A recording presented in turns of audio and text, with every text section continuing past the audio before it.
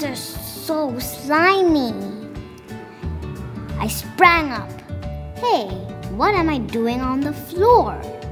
Mom, Dad, I called, but they did not answer. Where's my mom? Where's my dad? I asked myself in the middle of the dark night in my room. I looked in my mom's room and my mom and dad's room, but no sign.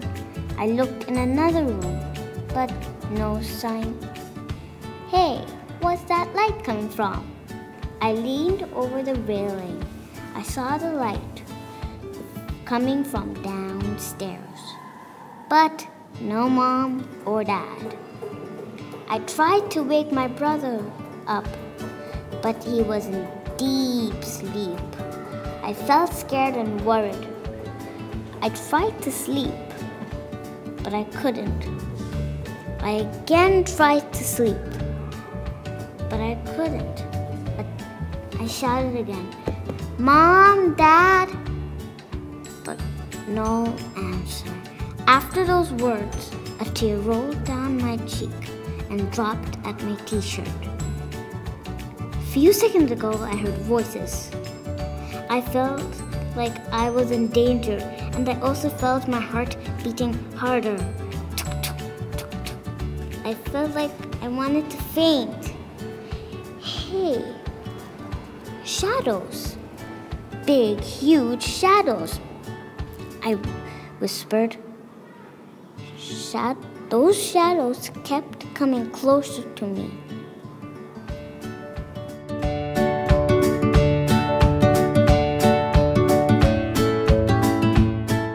Then they came to my room, and those two shadows were my mom and dad. I hugged my dad, a giant tight squeeze.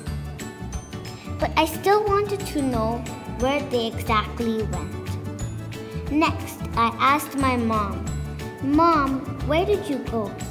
I said, Well, Mehar, the family is leaving tomorrow, so we went for coffee together, Mom said. Oh, I said, but why didn't you wake me up?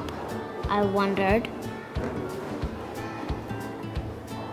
Of course I couldn't wake you up for coffee, plus you don't even like coffee, Mom said.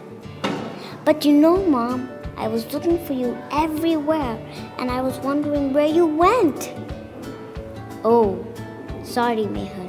I should have told you, Mom said. Now please go to sleep, Mom said again. Okay, I said, but I'm sleeping in your room because I do not want to look for you or wander for you again. I said, okay, Mom said. Good night, Mom whispered.